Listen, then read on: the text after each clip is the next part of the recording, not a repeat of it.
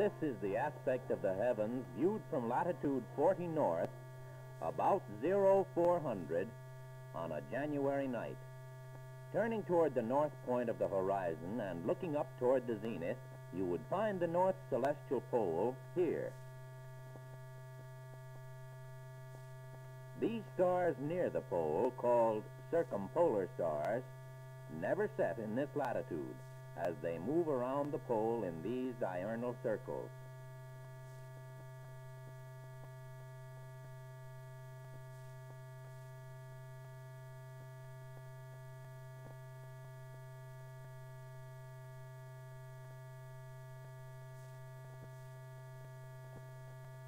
In middle north latitudes, the group of stars most easily identified is that group called the Great Dipper.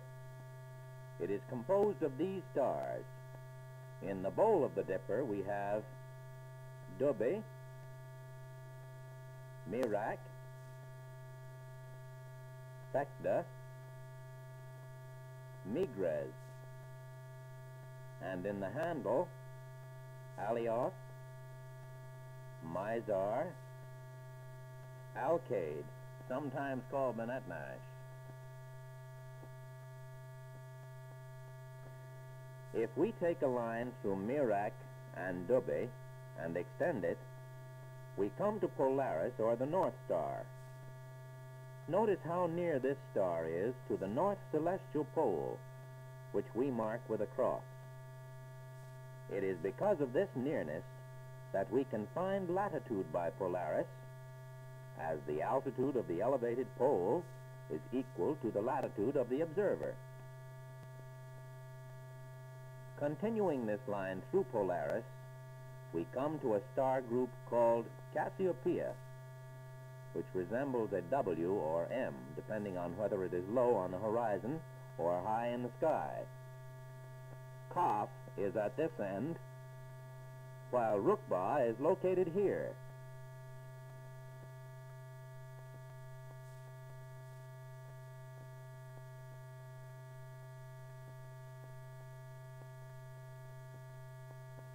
Notice the relative positions of the Big Dipper and Cassiopeia.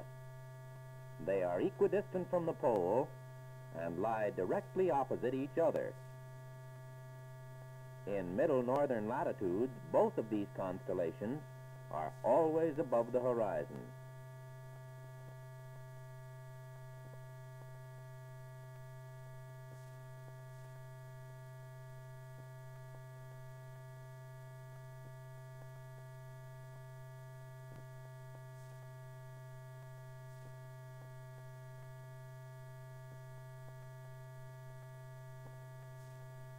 A line through Migres to Alioth leads to a distinctive group just east of Arcturus called the Northern Crown.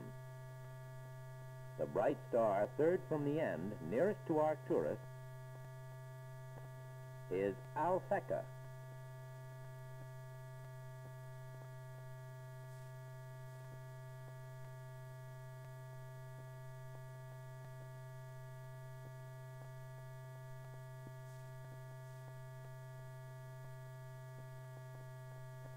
Now let us return to the Big Dipper and follow a curving line through the handle of the Dipper and extend it until we reach Arcturus. And still further along this line, we come to Spica. Near Spica is a group of stars in this arrangement, often called the Cutter's Mainsail because of the shape.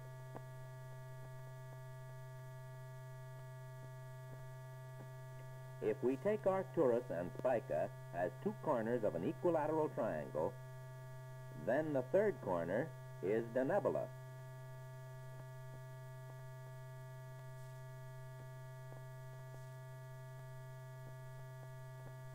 A line through Arcturus and the nebula will lead to Regulus.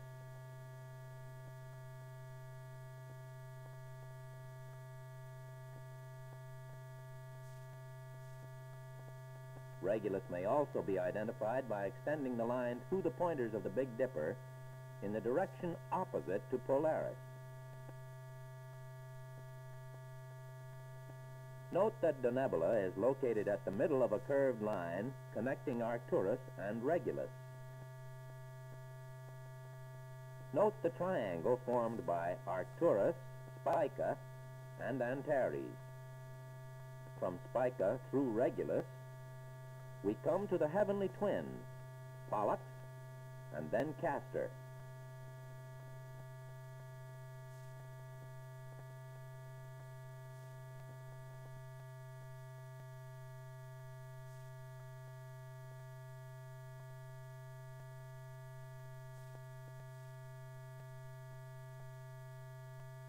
Orion, a most prominent constellation, rises above the eastern horizon. It can be identified by 3 small stars close together and in a straight line. About these stars, called the belt of Orion, observe the rectangle formed by 3 bright stars and 1 smaller star. The first star, to northeast, is Betelgeuse. Then to the west of it is Bellatrix, and south of Bellatrix is Rigel. The small star is unnamed. The center star in the belt is Alnilam.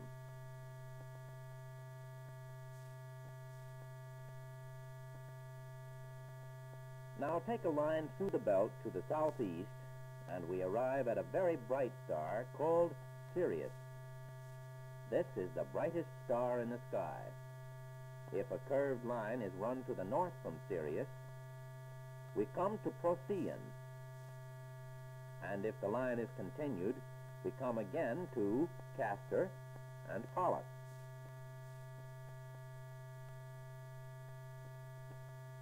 Still continuing the curve, we arrive at Capella.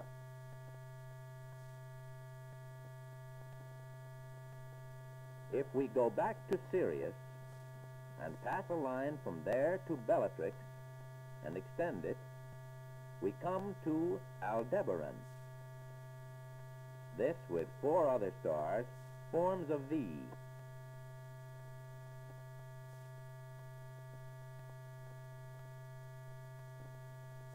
A line through Betelgeuse and Aldebaran will bring us near Hamo in the constellation Aries. Directly to the west is a group of stars arranged in a square and called the Square of Pegasus. Of the stars in Pegasus, we are interested in Alpheratz in the northeast and Markab in the southwest. Several hours later, when this constellation is higher in the heavens,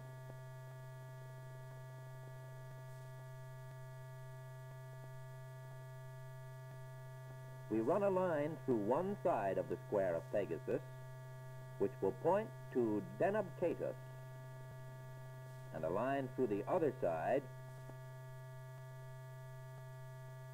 to Fomalhaut.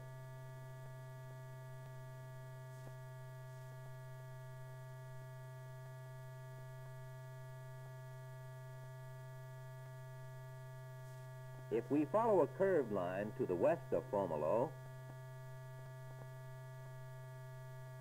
we come to Altair, which can be checked by the 2 fainter stars, one on either side, which, with Altair, are called the shaft of Altair. Continuing the curved line, we arrive at the conspicuously bright star, Vega, which is at the 90-degree angle of a triangle formed by Vega, Altair, and Deneb, which is in the Northern Cross.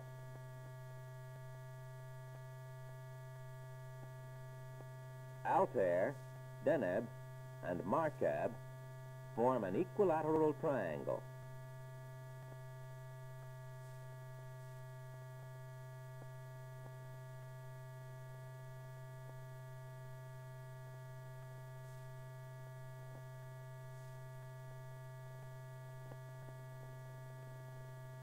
In southern latitudes, the most outstanding group of stars is the constellation called the Southern Cross. The bright star at the foot of the cross, nearest to the South Pole, is Alpha Crucis, or Acrux. Nearby we have Beta Crucis, the eastern star, and then Gamma Crucis at the head of the cross.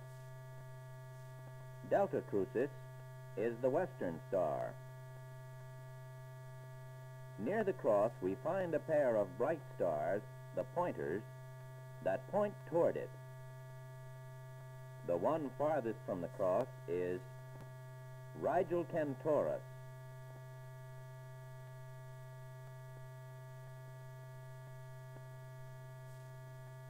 If a curved line is run from Acrux, we find on it three stars approximately equidistant. Acrux to Maya Placidus to Canopus.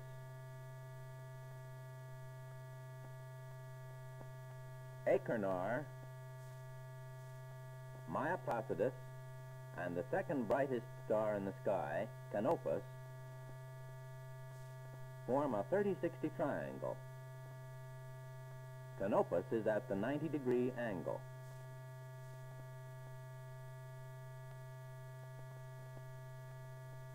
When the Southern Cross is low on the southwestern horizon, you will see that a right triangle is formed by Rigel Centaurus, Antares, and Peacock. Note the pronounced shape of the constellation Scorpio, of which Antares is the principal star.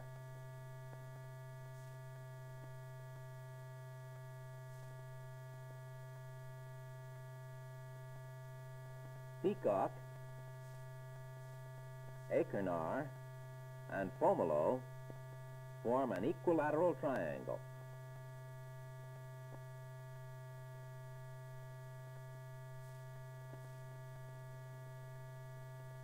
One of the important things to remember about the constellations is that in their constant apparent motion, they make one complete revolution about the Earth in the course of one day.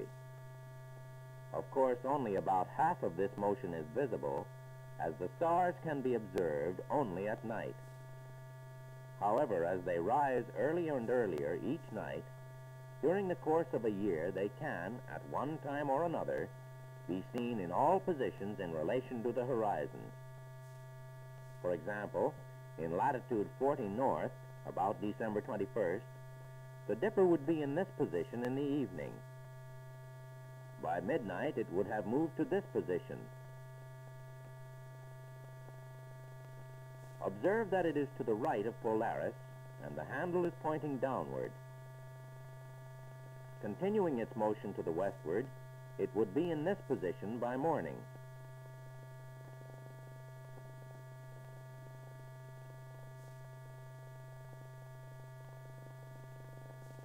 About midnight, March 21st, the Dipper would be above Polaris near the zenith and in an inverted position.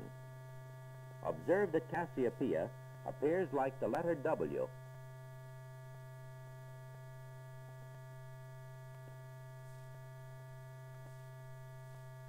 About midnight, June 21st, the Dipper is to the left of Polaris, with its handle pointing upward.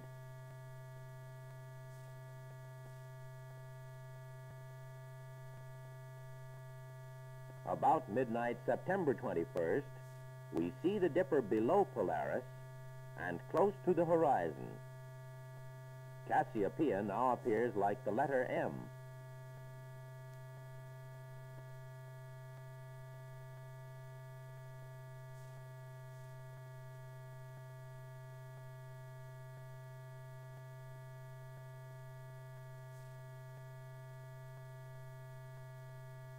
Now observe the appearance of Orion about midnight in December.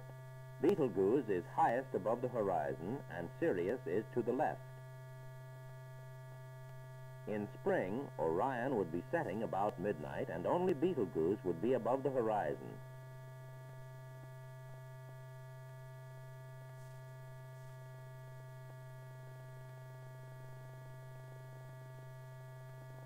In the fall, Sirius is below Orion, which is close to the horizon and rising about midnight.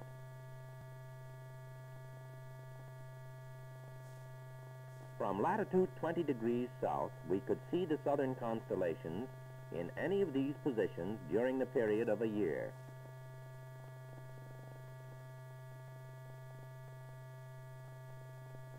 A familiarity with the heavens will give any navigator a confidence that can never be attained by depending entirely upon the use of mechanical means for star identification.